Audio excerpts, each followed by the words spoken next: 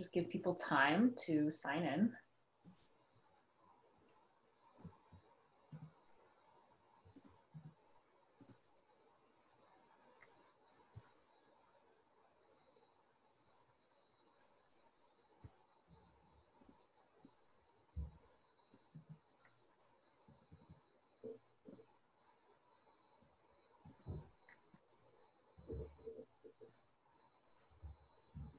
All right, it is 11:31. I want to welcome all of you today. You are joining the weekly seminar of the Center on Democracy, Development, and the Rule of Law at Stanford University. As you know, America votes in 26 days amidst a pandemic and some rattling events across the nation's history over the past few months as we've all been sitting in our houses, including some of the largest public protests over racial injustice over the summer and big debates about the stimulus package that the government ought to provide or not. Today, to talk about some of those policy questions that we're facing in the election, we have Lanhee Chen joining us as the Diane and David Steffy Fellow in American Public Policy Studies at the Hoover Institute. He's Director of Domestic Policy Studies and a lecturer in public policy programs at Stanford University and has worked on 4 presidential campaigns.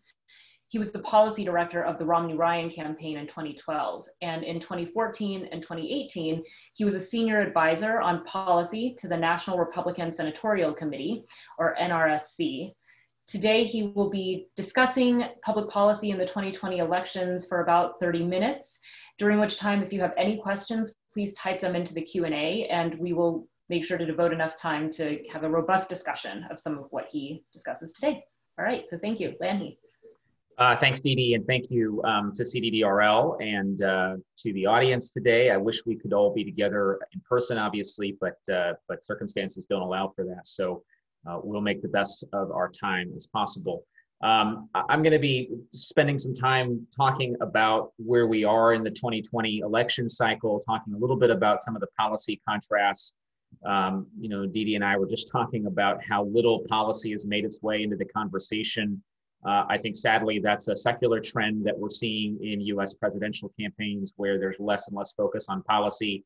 I thought there was a little bit of policy conversation in last night's vice presidential debate, if you happen to have an opportunity to see that between Vice President Pence and Senator Harris. You know, I think there were some interesting issues raised, and we'll spend some time talking about those contrasts. But what I want to do, I'm going to share my screen. I have some slides I'd like to walk through that sort of do a few things. So first of all, I would like to spend some time thinking about where we are in the election cycle right now. Hopefully everyone can see that. Where we are in the election cycle right now, talking a little bit about what some of the key policy contrasts are and maybe what we would anticipate seeing in a Biden-Harris administration, and then a second Trump administration if there is one. And then Dee Dee will lead us in a moderated Q&A, which I look forward to as well.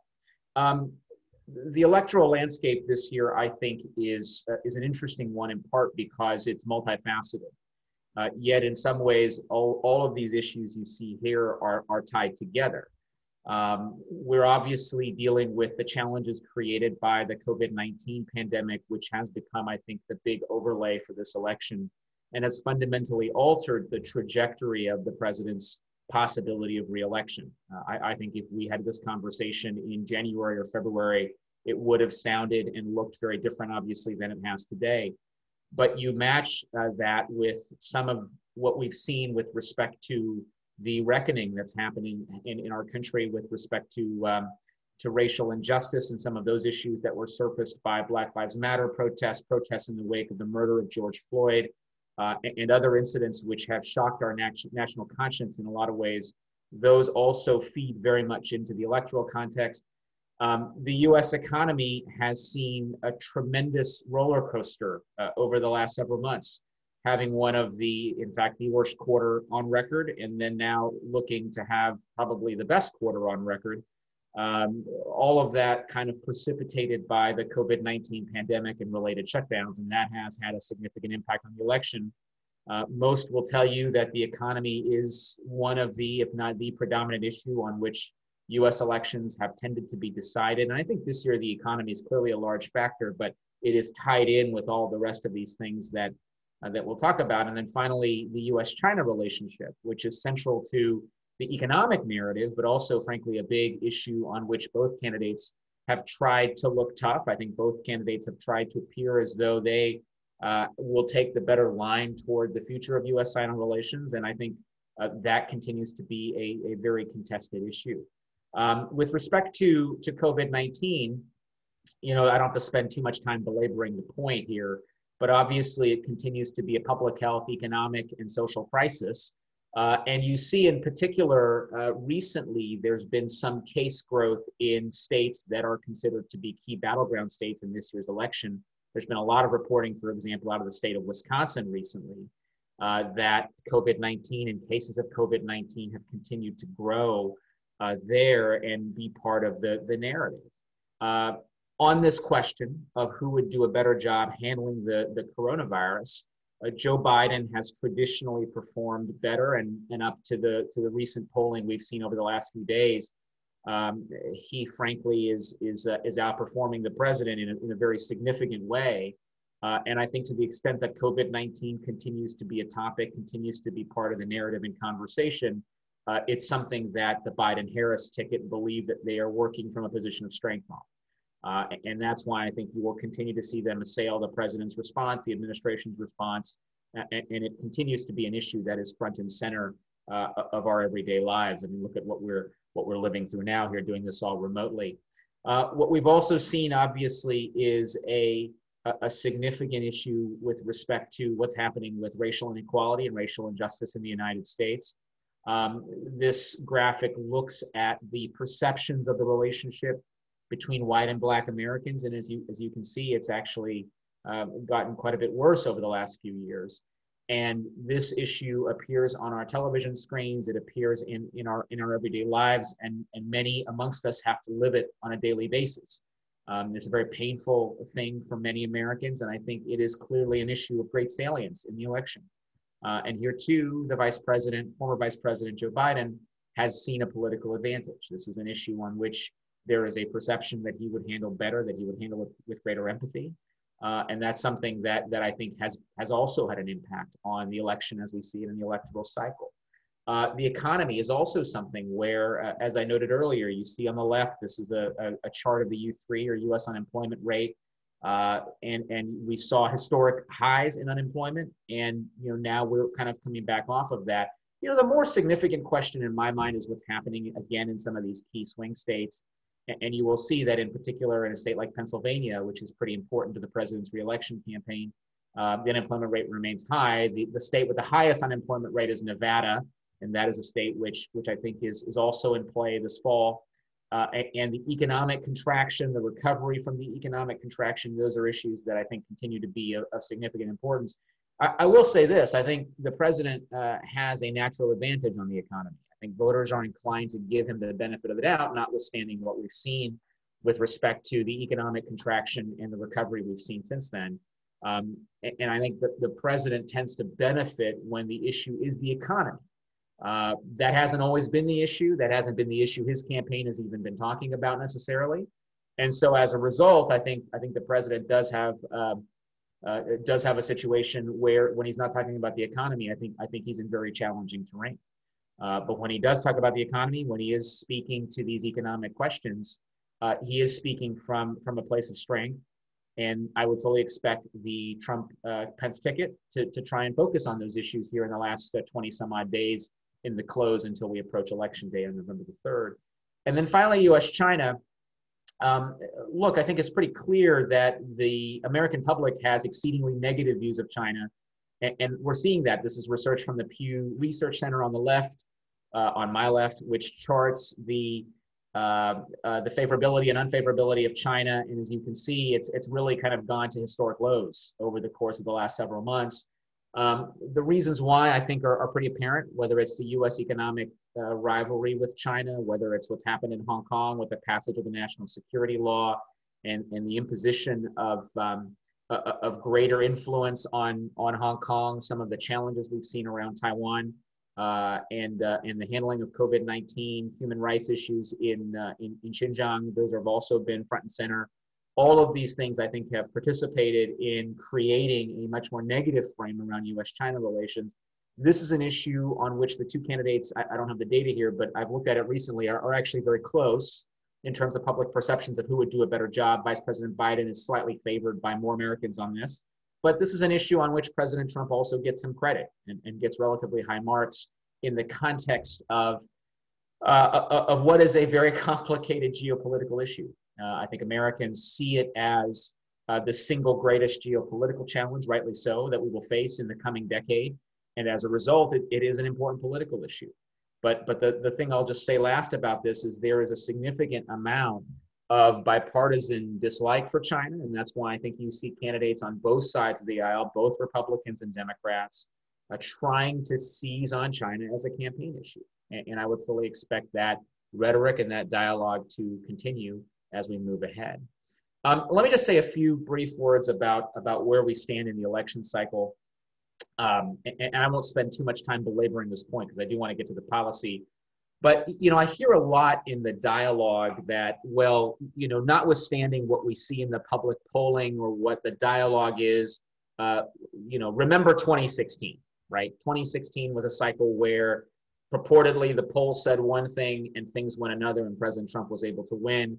I would just remind everyone, 2016 and 2020 are very different races from a landscape perspective. What do I mean by that? Well, first of all, you have an incumbent in 2020. And overwhelmingly, presidential elections are in my view, a retrospective on the incumbent. They are an effort to assess the success of the incumbent. And that changes the dynamic of this race. President Trump's record is very much on trial in this election. And, in 2016, you had two candidates, neither of whom was the incumbent.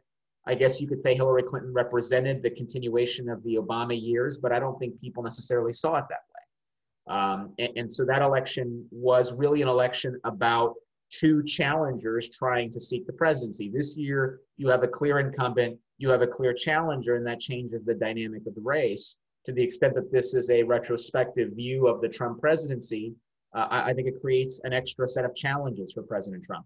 Beyond that, in 2016, you had two relatively unfavorable candidates running for office. You had two candidates whose images, as we say in politics, were upside down. You can see that on the left. If you look at Trump's rating and Clinton's rating with respect to net favorability, you'll see both Clinton and Trump were historically unpopular candidates. Clinton went into the race at a 13-point deficit net, and Trump went in with a net 21% deficit. And I think a lot of voters sort of threw their hands up and said, look, they're both unpopular. Why don't I pick the guy who's saying he's going to shake things up? And I think that worked to President Trump's advantage in that election. In 2020, it's a different story. Vice President Biden is not exceedingly popular, but he's actually above water. And he's much more popular on net than President Trump is. And favorability ratings tend to represent a little bit of a microcosm of what's happening in the electoral cycle.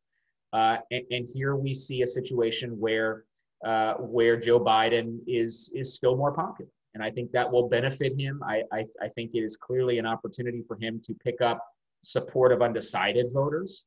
And I think it shifts the 2020 race to a very different place than the 2016 race was. When you look also, the other thing I'll mention is that the race has also been pretty durable in the sense that Biden's lead, which is anywhere between 8 and 9 points on average, if you look at the average now in national polling, and also he retains a pretty good and noticeable advantage in many battleground states. That lead has been pretty durable. We haven't seen it bounce around nearly as much as we did in 2016. So there are atmospherics, I think, that suggest that 2020 and 2016 are going to be pretty different races.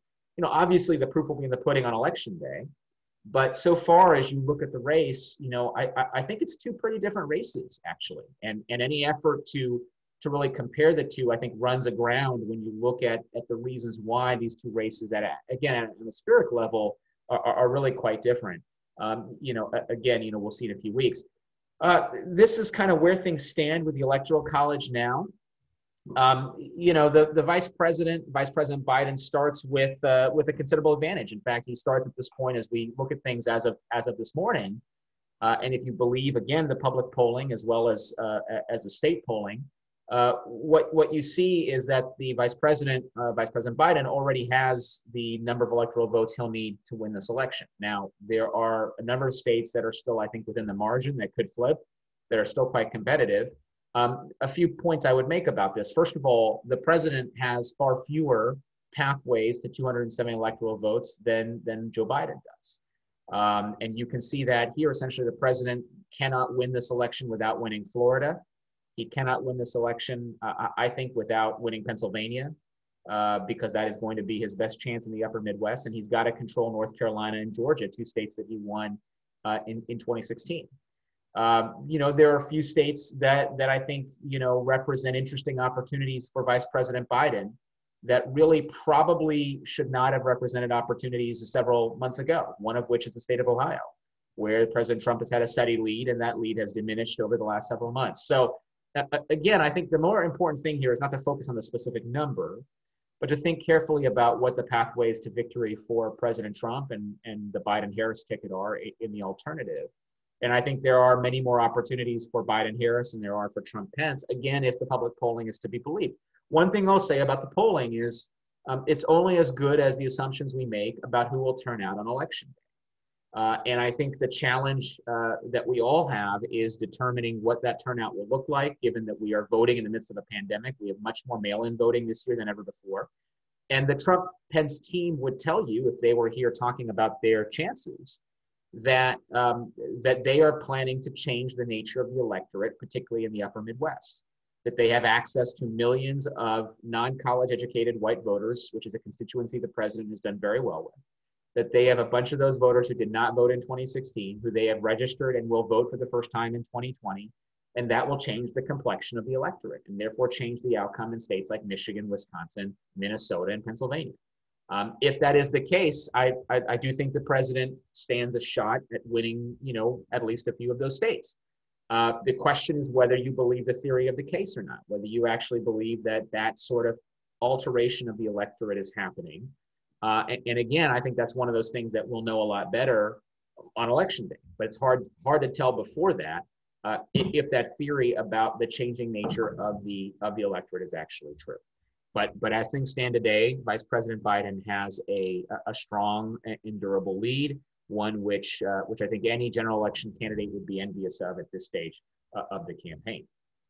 Let me just speak briefly at a macro level. I mean, we've seen 4 years of the Trump administration. I don't think anybody believes that things will be all that different in the second term in terms of how the administration operates.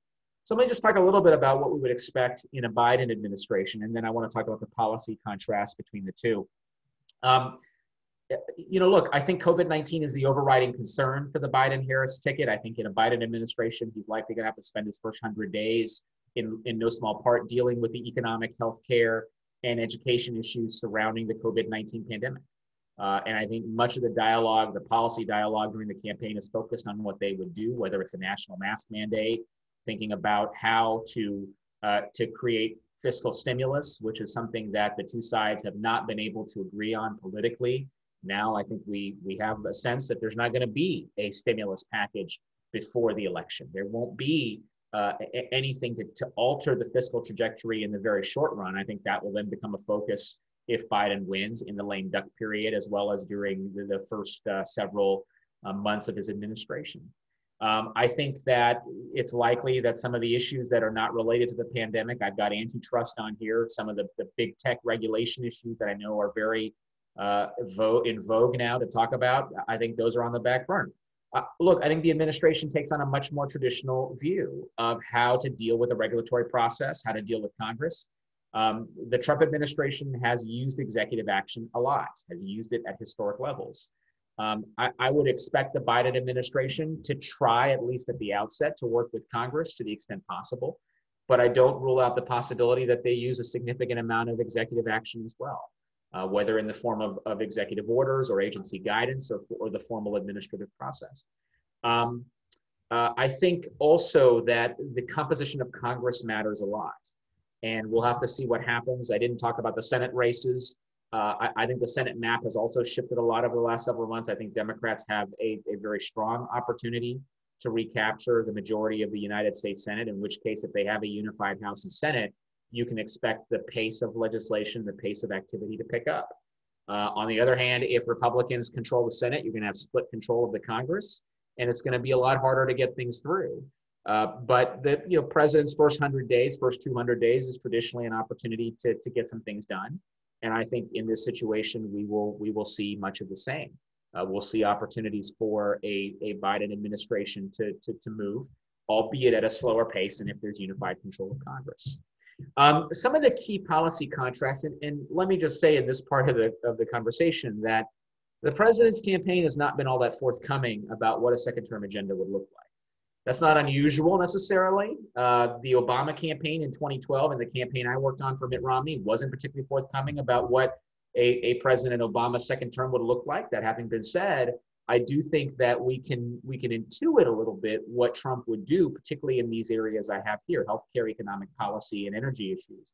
And there are some pretty stark contrasts that I think are worth talking about and worth thinking about as we move forward in this election cycle, as we think about what this election cycle looks like. To the extent that there is a policy conversation, I think that there will be some amount of contrast between the two in these specific areas.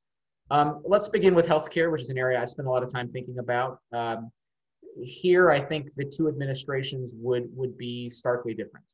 The Biden administration will spend a lot of time thinking about how to uphold and expand the ACA. That could mean expanding the subsidy framework of the ACA. It could mean figuring out how to create additional incitements for states to expand the Medicaid program, which is something that some states still have not done. Medicaid is the program targeted at lower income Americans, which has been responsible for the bulk of coverage gains from the Affordable Care Act. About 80% of the coverage gains have been effectuated through the expansion of Medicaid.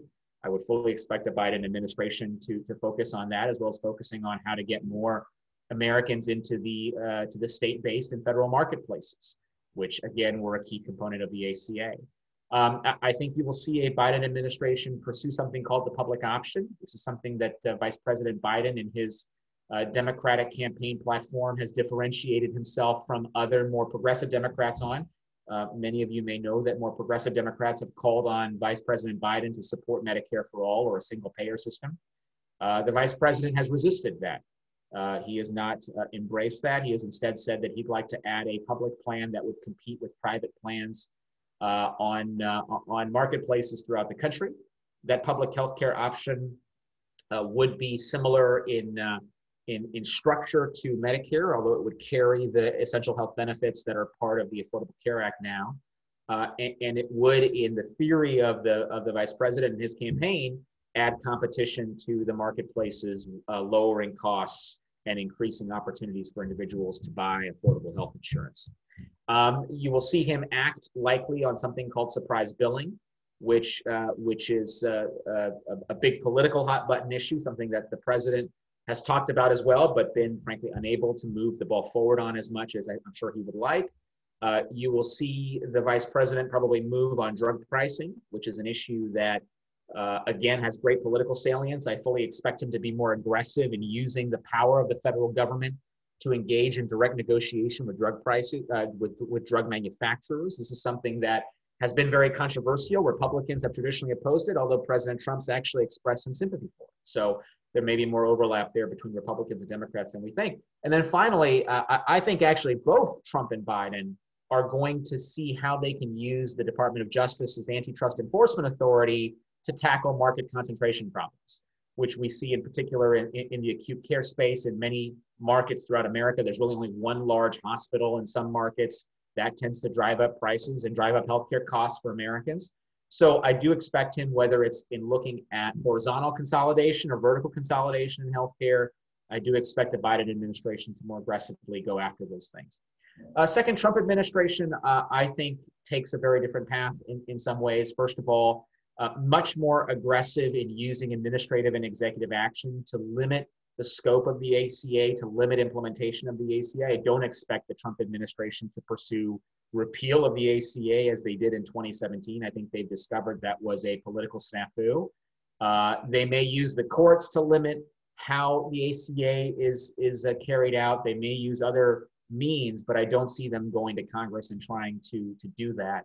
I see them, for example, trying to use a provision in the ACA that provides states with more flexibility. I see them trying to use that to encourage states to do more when it comes to enforcing some of the ACA's requirements rather than concentrating power at the federal level. I think you're going to see them expand efforts around price transparency and and quality transparency. That's been a big focus of executive action. I think that's an area where they might work with the Congress to effectuate some changes.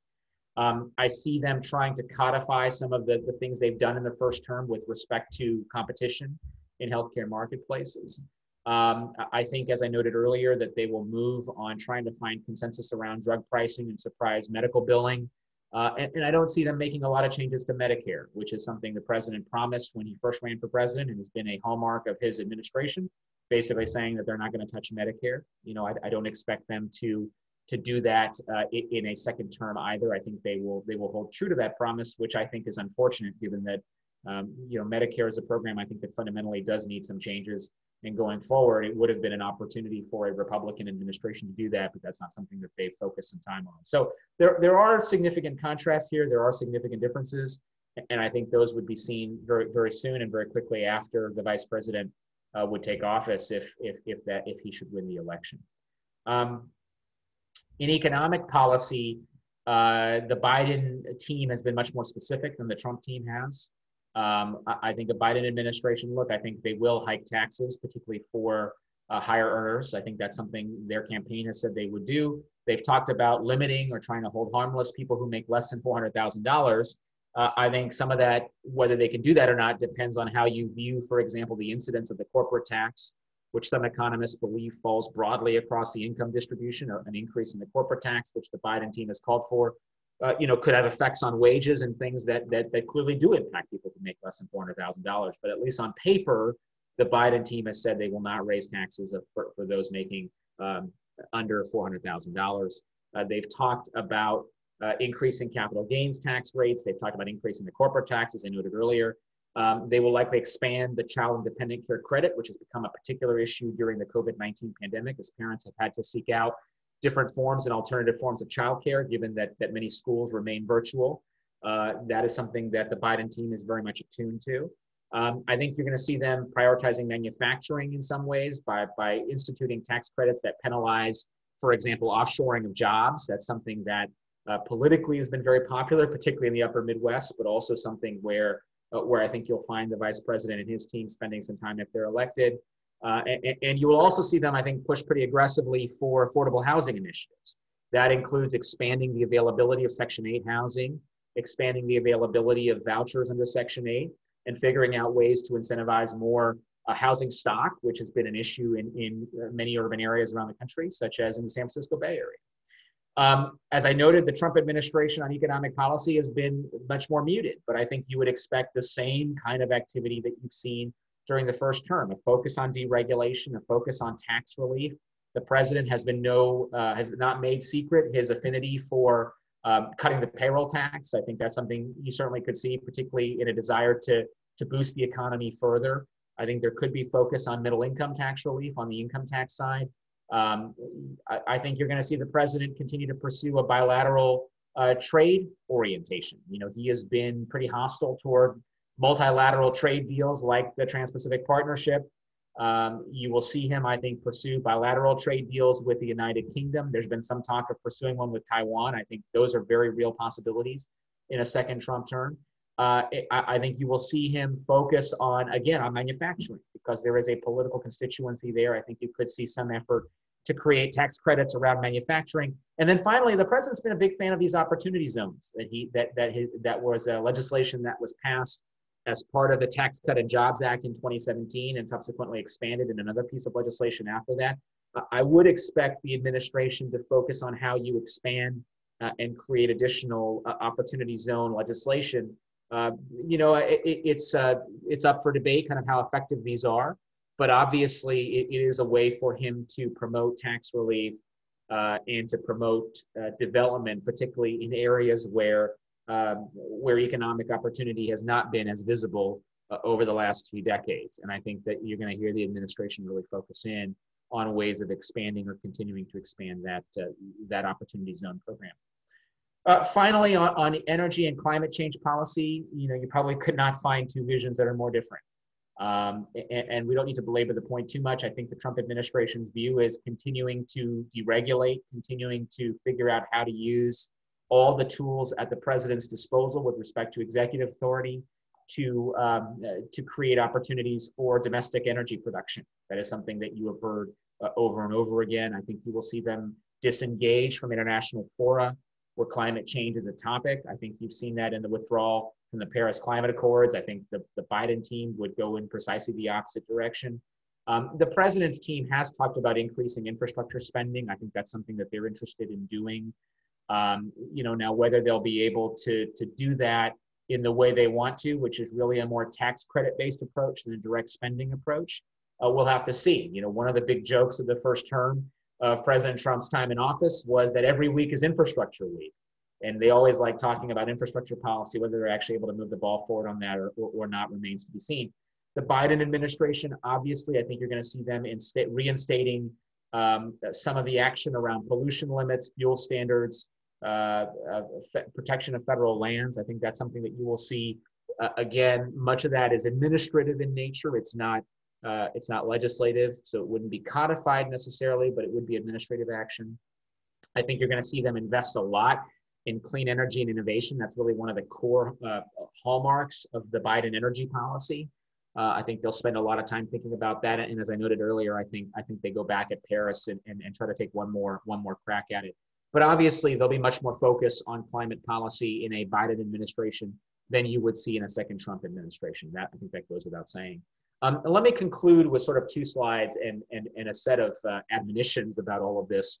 Look, neither plan is going to be cheap. This is an analysis that was performed by the Committee on a Responsible Federal Budget that actually came out yesterday that looked at the cost of the two plans, and both plans net of tax increases are still relatively costly. The Trump proposals, at least what the CRFB can make of them, would add about $5 trillion to the deficit over the next 10 years. The Biden plan adds about $5.5–6 trillion. And that's in the sort of moderate scenario. You can look at a lower cost or higher cost scenario, but you get the picture here. There's going to be a lot of fiscal spending, a lot of fiscal expansion over the next couple of years. It's not in vogue to talk about fiscal responsibility. Voters haven't expressed a high level of concern for it. I think it's something that both sides are not particularly attuned to. And the result of that spending in the long run is a significant increase in deficit and debt exposure. This would generally be something that Republicans would want to spend some time talking and thinking about. The president is a self-proclaimed king of debt. He does not have a particular problem with a high debt load. I think in his view, debt's a relatively good thing, actually. And I would not leave it to progressives or Democrats to argue to the contrary. And so I think the result is we're going to see large fiscal expansion rather than contraction over the next few years. I think some of that's necessary for the economy to continue its COVID-19 recovery. But as you can see over the long run, the housing and energy and healthcare plans for the Biden team do end up raising some serious concerns about debt and deficit. And in the same way, some of President Trump's proposals would also do the same. And so I think regardless of who gets elected, the next 10 years are not going to be an exercise or a study in fiscal responsibility. And I think that's an important point to note as well. But obviously, this election is going to be about contrasts. As we move into the last 20 some odd days, I think those contrasts will get sharper. I think there's no reason to believe that the two sides are going to get any less nasty or any less engaging in terms of trying to get at one another and what each side would do. And so, buckle up. We'll see what happens. And with that, Dee Dee, why don't I come back to you, and happy to take any questions that may have arisen during this time. All right, thank you, Lanhee. I think it's a useful reminder amidst how the election has proceeded so far that there are actual policy differences between the two candidates, and that a lot of the sort of pocketbook issues that typically dominate elections will still be important and relevant after November 2020. So the first question is from Frank Fukuyama, the director of CDDRL, who's asking, Lanhee, you're talking about policy differences as if this were a normal Republican administration, but it seems that the most important characteristic of this administration has been President Trump's erosion of institutions across the board. Is there any reason to think this wouldn't get much worse in a second term? And is that much more important than his policy agenda?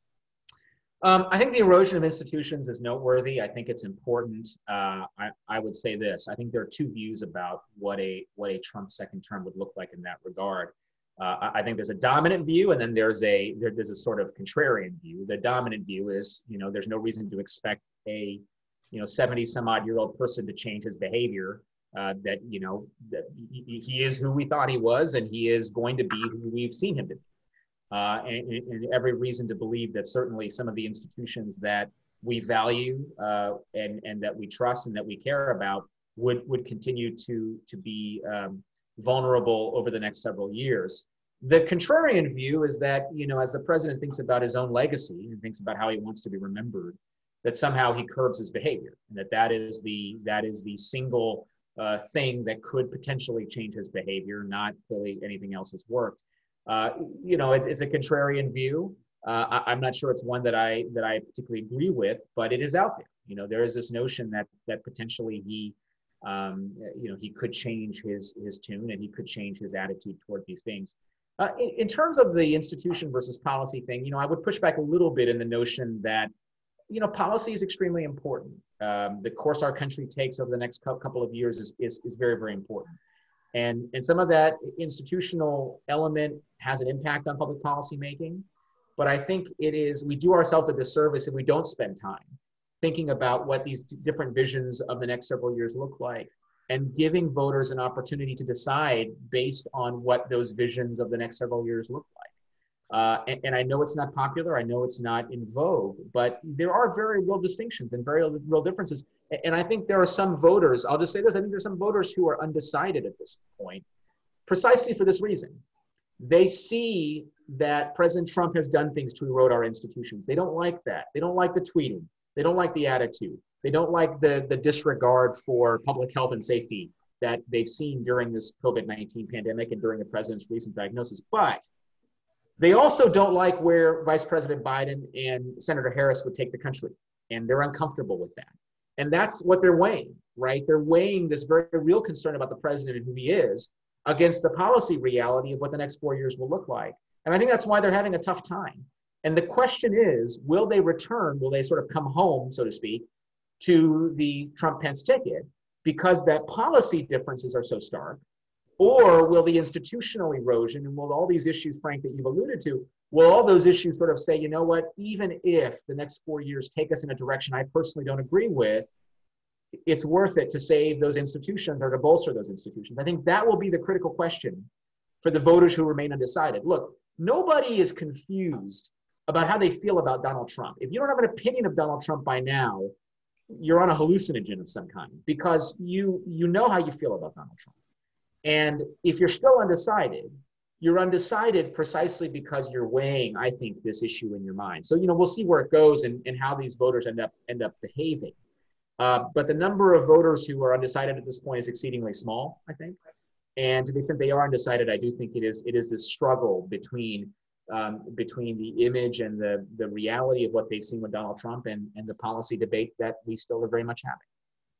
Okay, so just to think then a little bit more about the future of the Republican Party, absent Trump, right? There's going to be a party, even when Trump either loses in November or exceeds his term limits. So Trump has done a lot to erode election integrity, for example, by decrying the nature of our elections, the procedures and their fairness. He's talked a lot about voter fraud. He said that even though Russian election interference is not that important to him, that he still denies whether or not he'll sort of peacefully leave office in January. And there's really been, ever since 2012 in the Republican autopsy, sort of factions within your party battling for the soul of the party. So what do you think is the long-term future of the Republican Party, given that Trump has sown so much sort of distrust in these institutions? What happens next? Well, the Republican Party, I mean, you kind of alluded to this. After the Republican Party lost in 2012, after Mitt Romney lost, the party sort of did this autopsy and said, look, what are the things we can do to become more effective as a party and as a conservative movement? And the answer in the autopsy was overwhelming, which is you have to become a more open, welcoming, opportunity-based, diverse coalition. And, I think that message was heard for about 18 months. And then we entered an election cycle and we got, what we got. And a lot of that message was thrown out the window. Instead of trying to create a more diverse, younger, sort of more a broad coalition, we ended up with essentially a coalition of some people who were dispositionally conservative with grievance politics and a whole host of other things that I think have been unwelcome influences within the Republican Party. So what does that mean? I think a lot of this depends on what happens with President Trump. If he gets reelected, the Republican Party, I think continues to be made in his image. And I think in a lot of ways that will mean that the dialogue we saw post 2012 goes completely out the window. And I think it does continue to be a party that's built fundamentally on a working class, white, less educated base.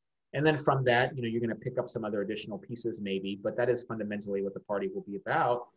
And then, you have an alternative vision of the party, which is closer to what the autopsy vision was. And I think that vision will have some purchase if the president loses. I think if the president loses, there is going to be a pretty significant battle. You're going to have the group of people who was always in opposition to the president, but who think of themselves still as conservatives. I think that group will try to have some influence. I think you'll have some who were skeptical of the president, but did not leave the party, who will try and rebuild it from within. And then you'll have some who are sympathetic to the president, who will want to continue the president's vision, as it were, the populist, proto-nationalist kind of vision for the party. And I think that will have some voice as well. And then there are also these beyond ideological, there are these policy differences within the party as well, right? There's a group of Republicans that are saying, well, not so fast, when it comes to the market-based orientation of the party. They would prefer a Republican Party that is a little more statist, that has a little bit more sympathy to the regulatory state, that is not as reliant on a simply sort of let the market work orientation. I think there'll be that battle. I think there'll be a battle in national security policy between what the president has effectuated. If you want to put an intellectual kind of framework around it, I think it's tough. His advocates say it's America first. I'm not so sure that makes a lot of sense. But anyway, there'll be a intellectual conversation about what Trump advocated versus a more traditional engagement view that you've seen espoused by past Republican presidents. So there is going to be a multi-dimensional battle over what the Republican Party looks like. Where it comes out, Didi, I don't know. If I knew, I would be doing something else, but I don't know, and I think, I hope to participate in that conversation. I think it's something that I truly value. I think America needs two strong political parties. I think it needs a strong conservative movement, one that actually stands for something beyond just a bunch of political slogans. So I'm hopeful that reconstruction gets to happen, but, we'll have to see. Okay, so we have a question from one of our postdocs, Salma Musa, asking if, going back to this question of who's undecided, do you think Trump has gained any substantial numbers of new voters under his presidency? Has he mobilized some new base? Are there going to be people who vote for him in 2020 who didn't vote in 2016 or who voted against him? I do think that there is some possibility that there are a number of Americans who did not vote at all in 2016 who will vote for him. And that's that phenomenon I was discussing earlier, where you might have some less well-educated, white, working class, middle, sort of industrial Midwestern voters who I think still fundamentally agree with where the president's headed. And I think, in that sense, you could have those folks who come in and change the dynamic of the electorate a little bit in that part of the country. With respect to whether I think there's any voters who did not vote for him in 2016 and voted for Hillary Clinton who will vote for him now, that I'm more skeptical of. I don't know that there are a lot of those voters out there. I would say, again, the bulk of the voters who remain undecided are undecided because they're torn about what element of Trump they believe will be the predominant Trump going forward. In other words, is it going to be the tweeting, kind of element, or is it going to be the policy element? And I think that that's what leaves them undecided. I mean, I'll say this, for example, there's been some conversation about how the nomination of Amy Coney Barrett to be the next Associate Justice of the U.S. Supreme Court will affect the election. And in my view, if Republicans were talking about it, I think it could actually work to their advantage in this sense. It's a reminder to those voters who are uncomfortable with the president that there are reasons to vote for Republicans still, that they want a justice who is dispositionally more conservative, who is a constitutionalist, who believes in the rule of law, et cetera. They want that. They don't necessarily want Trump, but you can't get one without the other. So they vote for Trump because they have that comfort around that issue. I mean, that's the prototypical dynamic that I'm talking about, where you've got a voter who's undecided, but on balance thinks, I care about where the country goes from a policy perspective more than the potential damage that 4 more years of President Trump could do to institutions, for example, and therefore I pull the lever for him.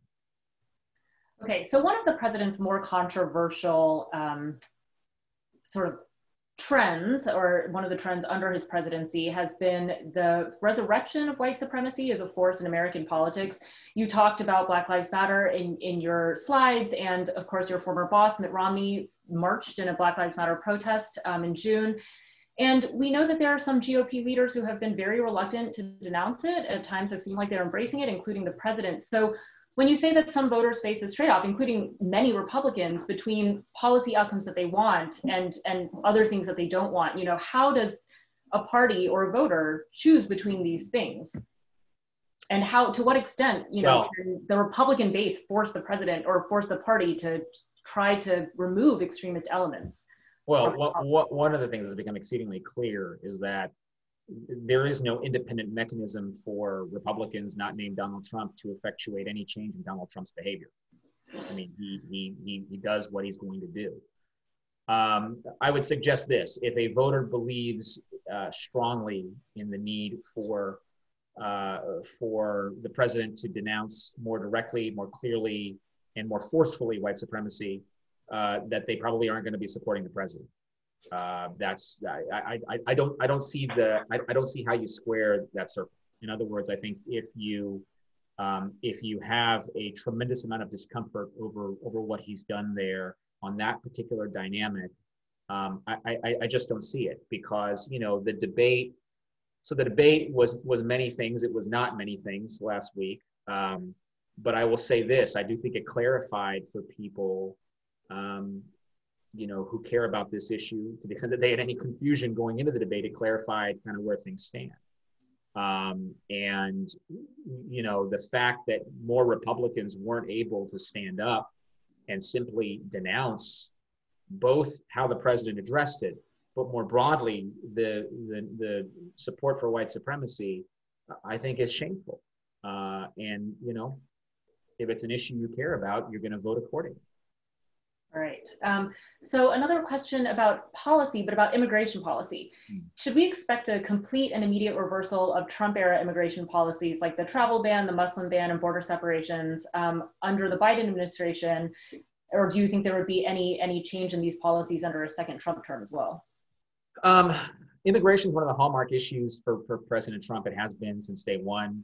I would not expect any change. I think at base, what the Trump administration wants is a more merit-based system. So in that sense, I think they would try to move in Congress toward that direction. But with respect to some of the executive action, whether around family separation, border detention, issues around travel bans, I expect that those would likely continue posture-wise in a second Trump administration. I think the Biden administration will take a very different course. I think to the extent that they can reverse on executive action, they will. They will reverse quite quickly some of those executive actions that are most controversial. It's a separate question whether they actually pursue comprehensive immigration reform in the Congress. That has proven to be a very challenging political issue. And while the Biden campaign is on record supporting comprehensive immigration reform, there is an intra-party battle on the Democratic side regarding how progressive to go there, up to and including some who seek to decriminalize unauthorized border crossings, right? I mean, I think that was a touchstone issue during the primary campaign that divided the progressive left from the more moderate left. And I don't think Biden wants to go there. I think it divides the Democratic Party. I think he sticks to more conventional immigration policies. and or just doesn't touch the issue from a legislative perspective because, you know, he perceives it as taking energy from other initiatives where there might be more success at, you know, unifying the Democratic coalition. But on executive action, yes, I do fully expect that he would quite immediately overturn some of the more challenging elements of the president's policies in that regard. Okay. So I have a question about political reform as part of the political agenda for both the Democratic and Republican parties. We know that in 2018, when Democrats retook the House, the first bill they introduced was H.R. 1, which was a bill that included many different types of reforms to campaign finance, gerrymandering, how we vote, election administration. Do you think that there's any likelihood that this becomes a bipartisan issue moving forward, reforming either some of our institutions or reforming, say, elements of the civil service, some of the institutions that have been eroded under Trump, or even judicial reform? Yeah, you know, the judicial reform piece is interesting, and there we've gotten into the extremes, right? There's a conversation about court packing on the one side, and then there's a conversation on another about, you know, are there ways, for example, we can restrain life tenure? I've heard more conversation around eliminating Article 3 life tenure than at any point, you know, certainly as long as I've been following it. I don't know that judicial reform is in the cards. I said, unless Biden and his team really want to push the court packing idea, which I would advise them against. I think politically it's a very challenging thing to do, and the vice president himself has said he's not interested in doing it. So, but the conversation keeps going on. I think that on sort of voting reform issues around trying to create more security and certainty on the mail-in voting process, you know, it's possible we could see some bipartisan consensus. The challenge is that a lot of that is state control. Obviously, the states have the opportunity to control the time, place, and manner of elections. So much more of it ends up being state level issues. But the federal level can set the tone. It can obviously provide the right amount of funding that's necessary. It can ensure that we're doing all we can to secure the vote against foreign threats and foreign intervention. That's something I think we certainly should be spending more time doing. And I think there is a bipartisan consensus around that. So yeah, I think there are some things you could see bipartisan consensus on, but I don't think more broadly there's going to be a huge appetite to do anything on campaign finance.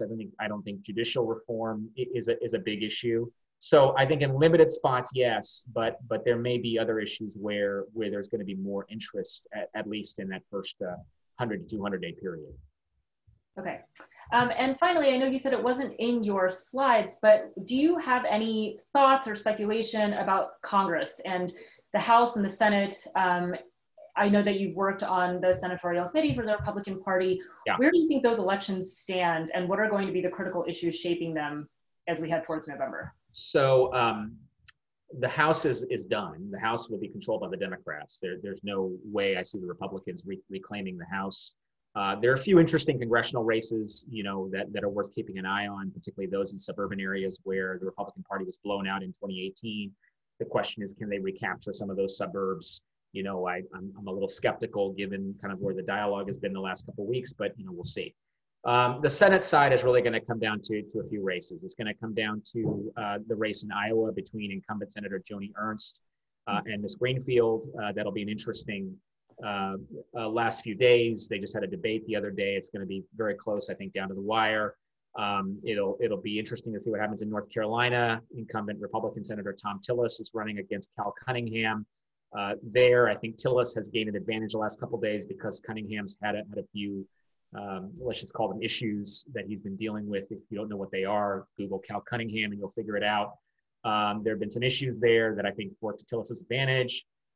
There's an interesting couple races in Colorado and Arizona that I think would be very challenging for Republicans to hang on to seats there.